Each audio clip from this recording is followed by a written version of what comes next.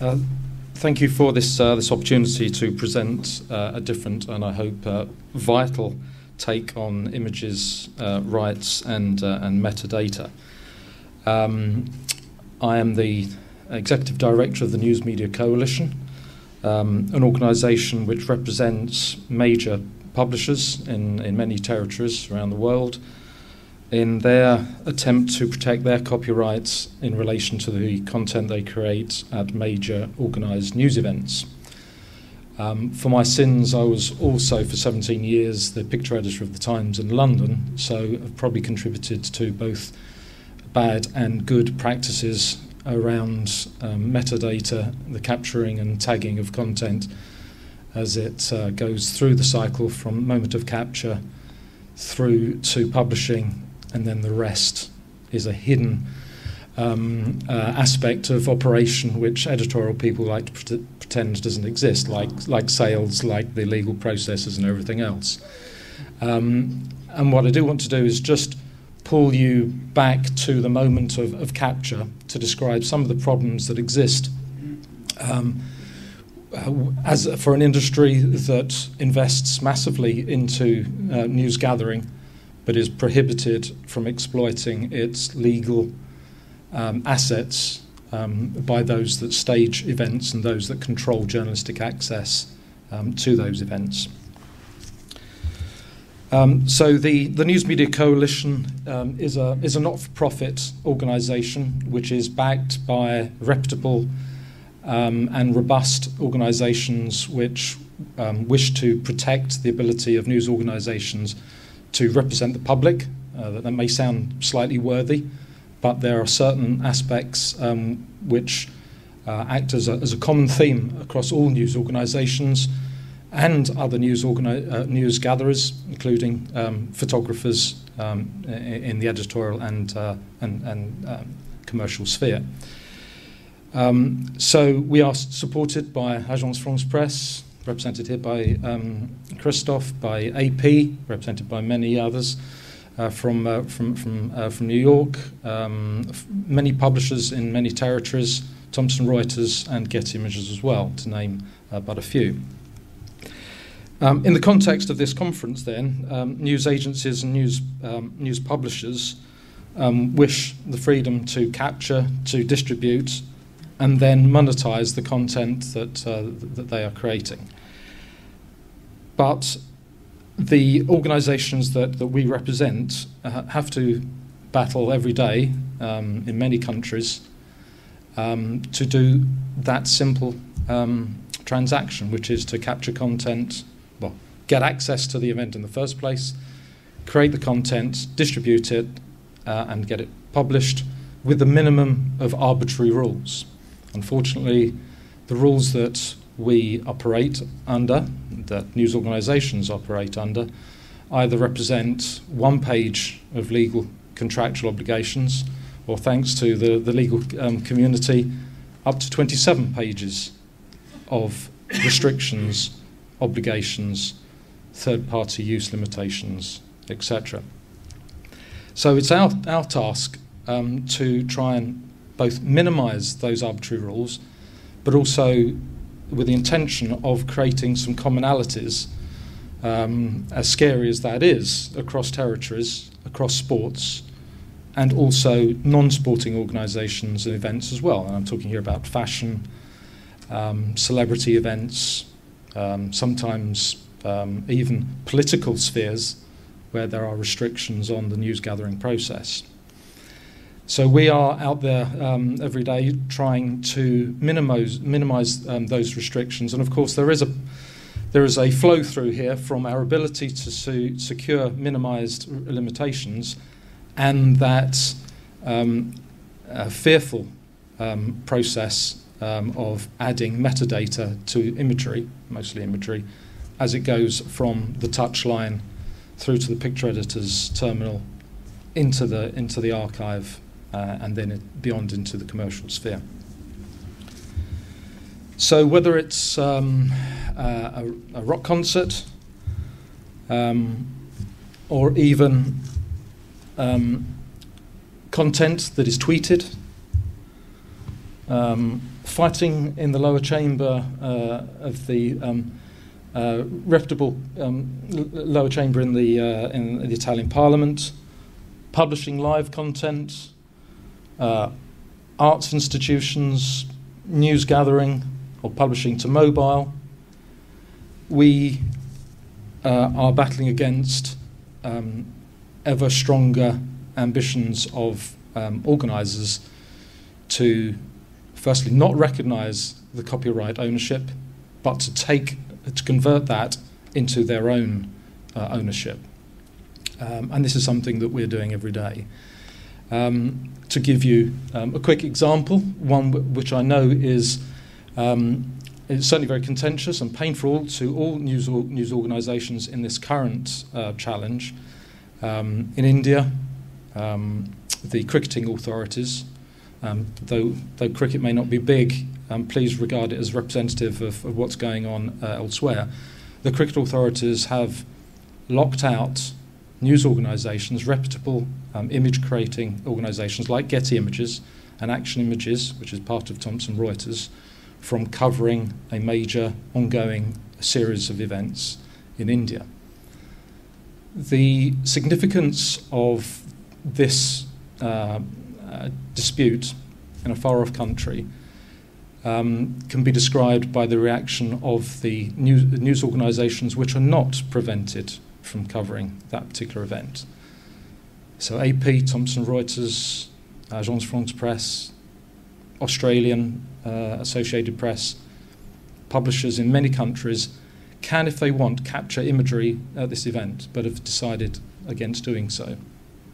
In support of this campaign and in support of those organisations which should have a legitimate right to at least be considered for attendance at that event. The Olympic movement is one that I have also been involved in, and so it then becomes relevant to this conference because I've had some success in the UK at instilling greater regimes around IPTC metadata tagging. Out of my experience from being picture editor of the Times, which was the first UK publisher to introduce a precursor to the sort of IPTC coding that you're so proud of now, all the photographers that represented the British national newspapers, with some pain and with some screaming, conformed to IPTC captioning from the moment of delivery, from the field of play to the photographic pooling operation that operated at the London Olympics, and we're pretty proud of that. It was quite bruising.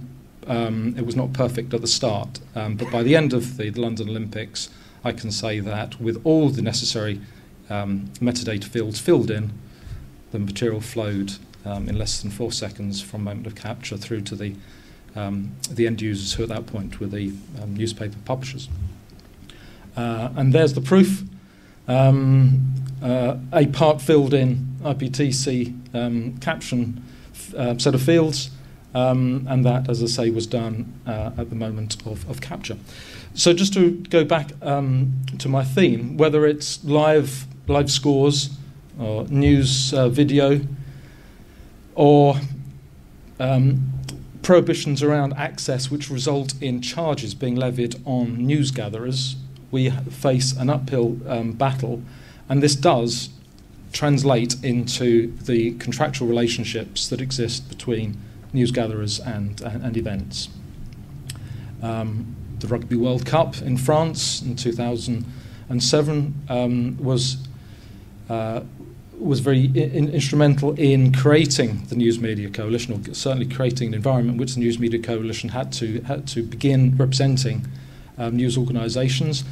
And here is some 3 years prior to the next Rugby World Cup in England. The rugby authorities are clearly making a claim over so much of the future of news publishing.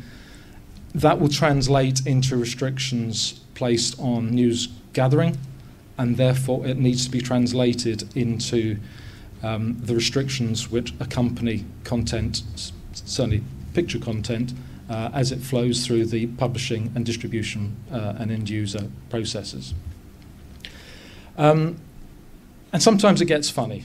I mean, it is so ridiculous that sports organisations welcome news organisations, news gatherers into their events, but then claim ownership over that content, that the displays of anger amongst the publishing community end up with something like this. So instead of Australian publishers carrying pictures out of India, they've here mocked up a tabletop manifestation of the previous day's play. Other news organisations around the world have created matchstick cartoons. They've even resorted to watercolours to display the reality of the previous day's play. As comical as it is, again, it displays the earnest concern that there is around the news gathering process and how that is being diminished, or is likely to be diminished unless we stand up to it.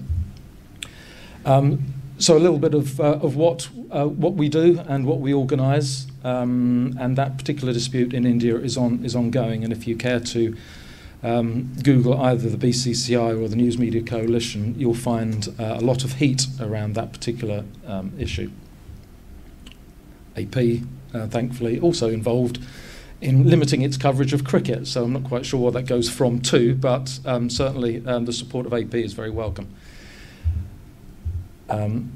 So brought down to the reality on the ground, it is about who signs the contracts of accreditation, those contracts which, as I say, sometimes, well, that's page 17, so certainly define what we can do with our content. And I suppose the challenge for any news organisation trying to embrace the reality of metadata flow is how you append 27 pages of limitation into the relevant field in an IPTC set of descriptors, or you link out to something else. So that's a real challenge. So just a quick summary of some of the limitations which either have been imposed, are being imposed, or are ongoing points of dispute with organisations. If you add it all up, given the investment in news gathering in the first place, this is cutting us off at the knees as we try to maintain viable and sustainable businesses. So some of the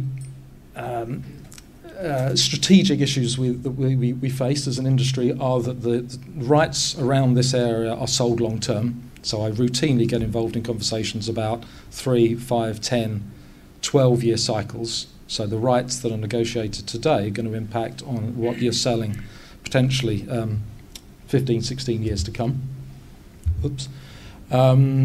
We are dreadful at being short-termism in this respect, but the News Media Coalition is trying to stretch the conversation so that we try and get in before the rights holders sweep up most of the rights. Of course, we do have value, and I think that's a constant theme from this conference. But we're not very good at describing what that value is, so we're trying to embark on a new project, scalable project, which will identify why we're of value to the commercial chain, but also of value to society. And by the commercial chain, let's not be naive here, exposure, certainly photography, directly relates to sponsorship values and other commercial contracts around events. And we have been guilty of failing to articulate why we're important and why we should be regarded as stakeholders, not only around the negotiating table, but also the corridors of public policy making, whether it be the European Commission or other national territories.